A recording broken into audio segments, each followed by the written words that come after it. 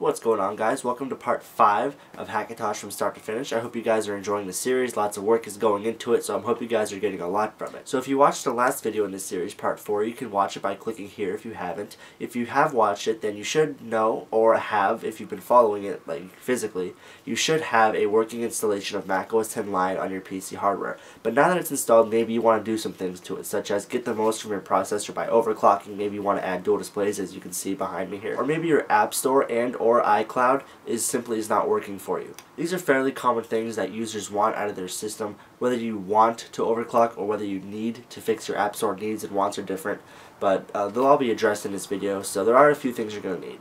So first up, let's talk about dual displays.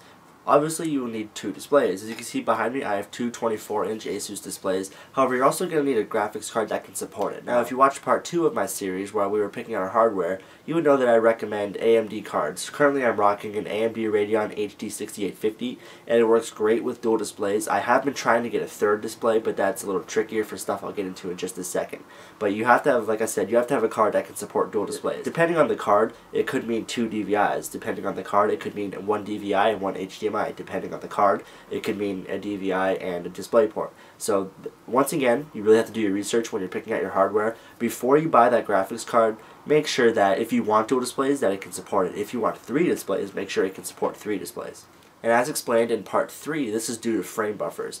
Not all frame buffers work perfectly in OS X. For example, the one I'm using right now. I can't have 3 monitors, at least right now, because of frame buffers. I have my card right now has 2 DVIs. It has one on top and one on bottom. I can't use the one on bottom. If I plug something into it, it simply doesn't work. And this is not a fault of the graphics card, it's just a fault of the frame buffers that talk to OS X and tell the card how many ports it has. And the reason it doesn't quite line up is because this card wasn't meant to work with a Mac. This card was meant to go on a PC, not a Mac. So there's no, like, I guess, drivers for it. But thanks to Chimera, we can get it working. You also need to know that some graphics cards require specific cables. Like I said at the beginning, this could be DVI, this could be an HDMI. But also, if you go with a 3-monitor display, chances are you're going to need to have at least one active adapter. And that doesn't just pass the signal on, it actually converts it to a different type of signal, which is required for iFinity. So for iFinity, say for example, I have HDMI, a DVI, and a DisplayPort. The DisplayPort is probably going to have to be an active adapter, and those are a lot more expensive, about $30, where you can get a regular cable for about $4 or $5. Moving on to the iCloud and the App Store fix. This is a very simple fix. I've done a video on it previously, but I'll discuss it in this video just to have all the information in one place. But in order to fix the iCloud problem, you're going to need a program called Chameleon Wizard. You can download that right from the description. Check that out. And I'll be doing a tutorial up here in just a few minutes once I'm done talking here. And the last thing I'm going to be talking about in this video is overclocking. So overclocking is taking your processor, say that's 3 GHz, and you're making it run at 3.5 or 4 GHz. Now that's cool and everything. Who doesn't want a faster processor? But there's two sides to every story. There's obviously some cons here. So the first one is that it's faster than the manufacturer intended it. So basically what that means is this is sort of at your own risk. If this shortens the life of your CPU, then you have no one to blame but yourself. The second con I have here is that it's going to put out more heat. Now this is going to mean a couple things. Number one, your system will probably run louder because your fans are going to be spinning faster to actually blow all that hot air off the processor. But number two, you're also going to have to increase your voltages. Now this is all done from your system's BIOS. You can up your voltage, you can up your base clock and your multiplier, and I'm going to give you guys sort of a brief overclocking tutorial on this, but I don't recommend this unless you're one of those people that want to get the most out of their hardware, me included. This is a 2.8 GHz Core i7. I have it running very stable at 3.5 GHz, so that's an extra 0.7 GHz, and trust me, it definitely boosts my system performance. So I'm going to go ahead and switch over to a screen capture, and let's get started with the tutorials. So the first thing I want to look at here are frame buffers. And like I said earlier, this is what basically makes OS X recognize how many ports are on your graphics card. So if you've got an OS X up and running and you think you have all the right kexts, but maybe some of your ports just don't work, you don't really know why, then frame buffers is probably an issue. Now I first off want to say that this is only for AMD or ATI cards. NVIDIA doesn't use these different frame buffers, so don't even worry about it. If you have an NVIDIA card, then you're on your own, because I haven't used an NVIDIA card for a long time. And the one I used wasn't a lot of what you guys are going to be using today, like GTX cards. So I don't know much about those. That's for the TonyMac forum if you want to ask there. But this is going to be regarding AMD cards. So if you think you have a frame buffer issue on your hands and you want to change it, you have to look for a text document. And that can be found here by going to the root of the installation hard drive. If you don't know how to do that, simply make sure Finder is your selected application and go to Preferences by hitting Command, comma.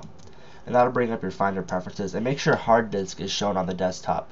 From there, you can just drag this right in to the side panel here.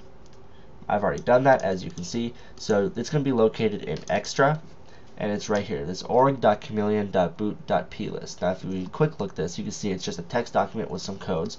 That's fine. Make sure when you open it that it's set to open with text edit. So I'm going to go ahead and open this here, and you can see we have a whole bunch of stuff here. Now my card, as long as you have Chimera does all the magic here. It just defaults to duckweed, which if you don't know what duckweed is, here's a whole list of frame buffers right here. That's annoying me. Okay, so here we have a full list of frame buffers, and the way you would input these is you can either do it in Chimera, which I'll show you guys in just a second, and the benefit of using Chimera is that you don't have to open any of this up. So I'll show you that in just a second, but if you use Chimera to find one that does work for you, you'd use the same format, this key followed by string followed by key followed by string. You can see a pattern here, and you can really put it anywhere, just don't put it first or last. I recommend just somewhere right in the middle. I recommend above graphics enabler. So like I said, follow the same format. We're going to input key, if I could type things right, and now you want to put ATI config, and it has to look just like that with a capital A and a capital C. After that, you want to put the end of the string line, or sorry, the end of the key line. Now you simply want to return, tab in, do the same thing but string. And once you have string in, you can research on different cards with these frame buffers, but say for example you found that fanwort worked for your card.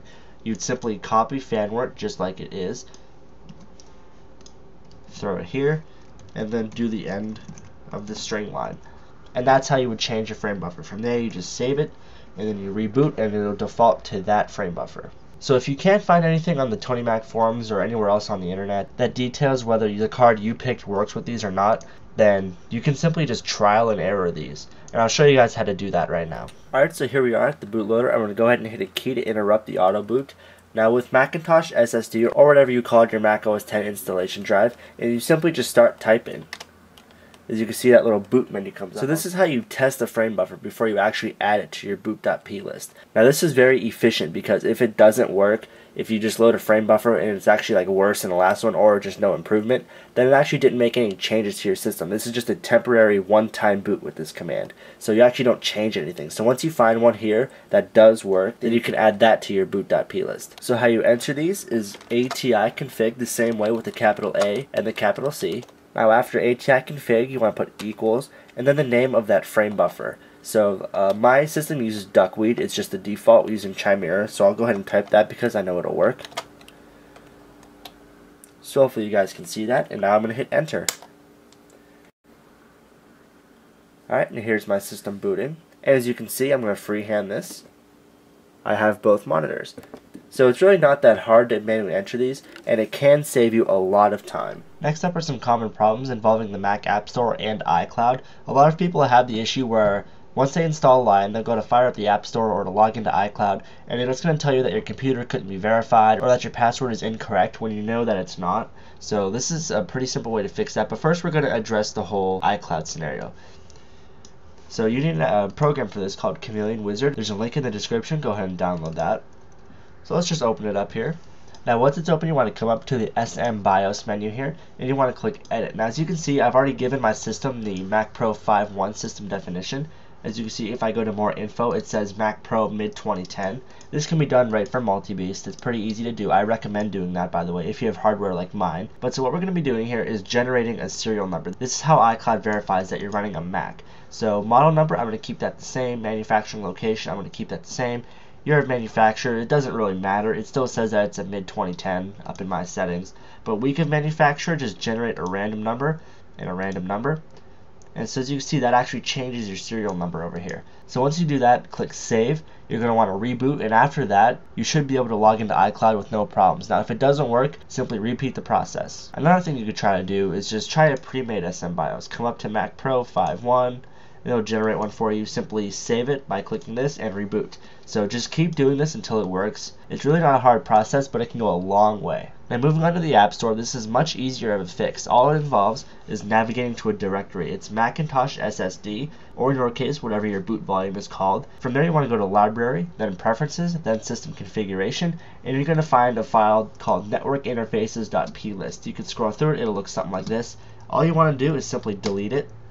You're going to have to put in your password. And from there, just empty your recycle bin and reboot your machine. Now it'll actually rebuild that file automatically upon boot up. So next time you boot up, there'll be a new file there, and you can try logging into the App Store and it should work for you. And the last thing I'm going to show you guys today is how to overclock your CPU. Now in order to do this, you're going to have to access your BIOS. Like I said, this is not done through OS X or through Windows. This is done straight from the BIOS. So to access your BIOS, when your system is booting up, you want to hit whatever key. For example, on my motherboard, it happens to be the delete key, and that'll get me, I believe it'll say setup, and that will get you into your BIOS. So once you're here, you want to go to this MB motherboard, Intelligent Tweaker MIT, hit enter. Now, what you want to do is go to frequency settings. And the first thing you want to do, come down here, is enable your base clock control.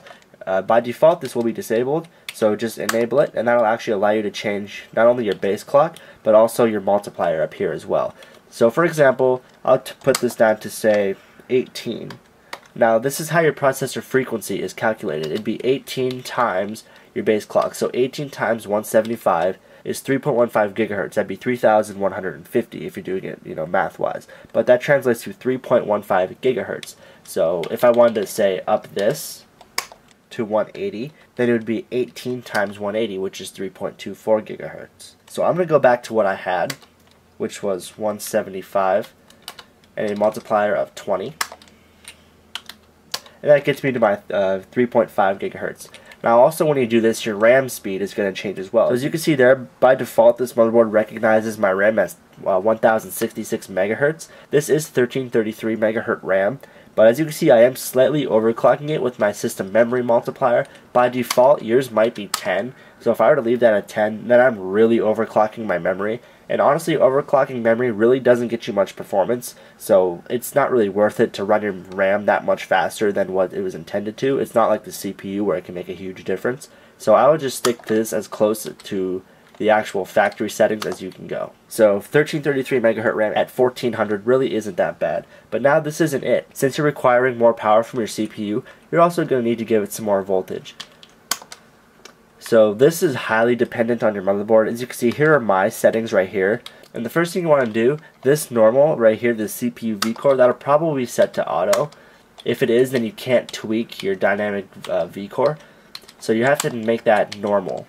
And then you're free to actually tweak this guy. Now don't put it too high or too low. I mean, when you're doing this, I highly recommend you just do it one at a time. Reboot and try it. One at a time, reboot and try it. One at a time, reboot and try it. Because if you go too high or too low, this could potentially damage your CPU and like shorten the life of it, or maybe even just have it not work at all. As you can see that big red warning on the right side, it's a pretty serious thing, so you have to be very careful when doing this. Now keep in mind when you're doing this, the more voltage equals more heat. So in order to keep your temperatures low and still have a stable overclock, you really have to find that middle ground where it's not too high and it's not too low. If you go either too high or too low on your voltages, you're going to see kernel panics, you're going to see freezes, and once again, it's just not that good for your CPU. So you really have to find that middle ground. For my specific motherboard and my specific CPU, and at the given speeds that you guys have seen at 3.5 gigahertz, with that base clock and that multiplier, I found that 0.00625 volts really does the trick. So overclocking is something that you really just have to mess around with because it's probably different for every system. So before exiting out of the BIOS here, you just want to go to your memory settings, and once again, here's a way that you can tweak your memory multiplier.